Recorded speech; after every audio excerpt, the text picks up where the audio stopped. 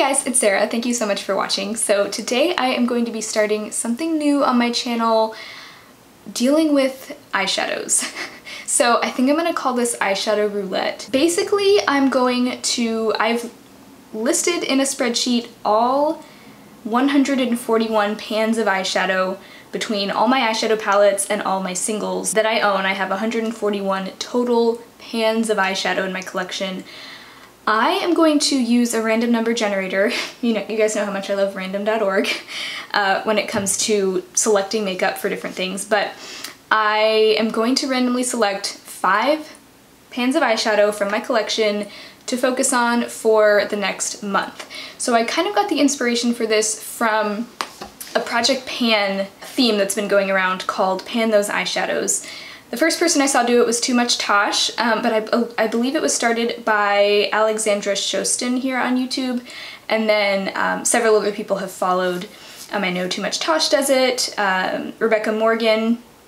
Those are the ones I can think of that I've seen do that type of a Project Pan. So the way that they do it is I think they select either 4 or 5 eyeshadows from their collection, and then they focus on those and try to hit pan on them over the course of the month, and then as soon as they hit pan on something, they roll a new one in the next update. I've mentioned before, I'm not big on panning eyeshadows.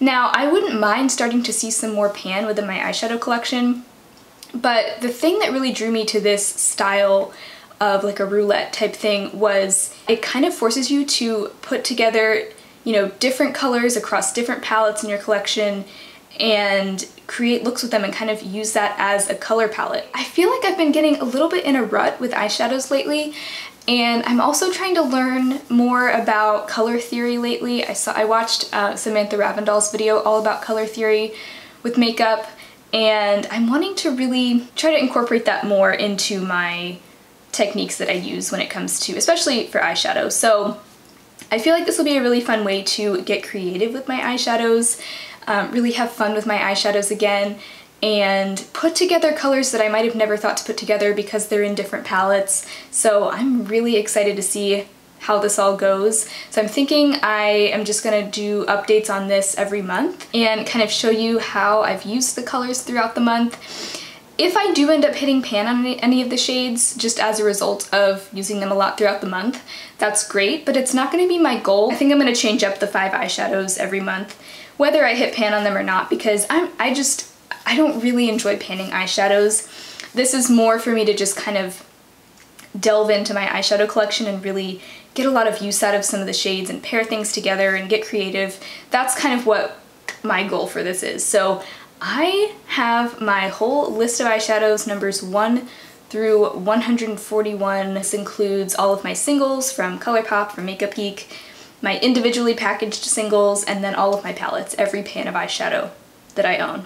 I should also say that I'm not including liquid eyeshadows in this. I just didn't really feel like it, to be honest. I think I'd rather just focus on my on my solid eyeshadows. Solid, that's a weird way to refer to an eyeshadow. So I'm entering 1 through 141, and let's see which number comes out first. And like I said, I'm going to select 5. So the first number I got is 15. That is from my Modern Renaissance palette, and it's the shade Golden Ochre. So that is that shade right there. So that's a really good matte, kind of light beige transition color. All right, so we've got a nice neutral color to kind of ground this in case we end up with a bunch of crazy colors after that. So let's do this again. Let's generate another number. So I got 39, which is the shade Sultry from my Soft Glam palette. That shade right there. Very, very glittery burgundy shade. That's actually a shade that I haven't used a whole lot, but I do really like that shade. So that'll be fun. So far we've got 2 pretty neutral colors. Why did I swatch them like that? I'll show close-ups, don't worry. Okay, next we have number 122, which is the shade Glass Bowl from ColourPop. So that is one of my favorite ColourPop shades. One of the most popular shades from ColourPop. It's a duochrome, bluish, greenish, purplish, pinkish. It's got all kinds of colors in there. Kind of like a blue bronze duochrome. I love that shade. And I forgot to say, you know, I'm not necessarily gonna force myself to use all of these colors together every time I create a look. Some days I'm sure I'll only use like 1 or 2 of them, but it is kind of like a color palette that I'm going to be working off of throughout the month, so I think it'll be really interesting. Okay, so we've got 2 more. The next one is the number 110. All right, so this is from the brand CoverGirl from their Trunaked Roses palette. And it is, I just called these shades 1 through 8 because these don't have names. And it's shade number 8. So it's not a shade that I'm super fond of. The last shade right there, and it's kind of like a deep shimmery eggplant purple. The reason it's not my favorite shade is just because it has a very blackish base. And so it doesn't really go on the eyes looking purple. But it can work nicely as just like an outer corner kind of deepener color, or as a liner, kind of like a deep plum. But it's one of my least favorite types of shadows because it just, the base of it is black, and it really, once it's on the eyes, it doesn't look like the color that it looks like in the pan. But the point is just to, you know, make all these shadows work and get use out of them. Last shade is going to be number 10. Okay, so I love how these are all, like, none of these are from the same palette, so I'm gonna be just reaching into so many palettes this next month. It's the shade Funny from theBalm. So this is from theBalm Nude Dude palette, and it is that shimmery brownish color right there. So all the shades that we ended up picking for this round are very neutral. Those are all of the shades. We have Golden Ochre from Modern Renaissance, Sultry from the Soft Glam palette, Glass Bull from ColourPop, that deep shade from the CoverGirl Trunaked Roses palette, and then the shade Funny from theBalm Nude Dude palette. So it's a pretty basic color palette for this month, but I think with this Glass Bull shade from ColourPop, since that is a very duochrome type kind of transformer shade almost, I think it'll be interesting to pair that with some of these other colors. And of course I'll also be using palettes from the rest of my collection as well.